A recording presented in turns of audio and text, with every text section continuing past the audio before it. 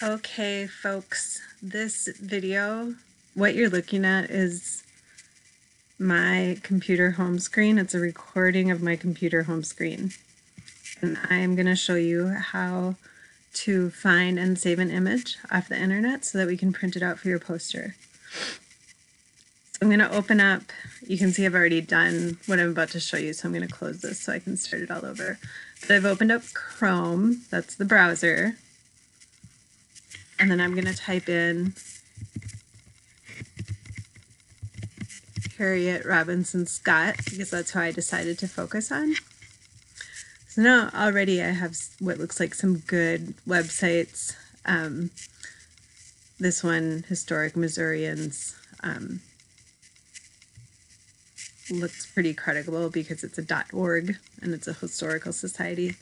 But anyway, I want to go to images. And then I like this one, so I'm going to click this one. And then I'm going to left click on my mouse. And then I get this menu bar. I want you to go to Save Image As. And then I'm going to have you all, don't just save it because you might have trouble finding it again.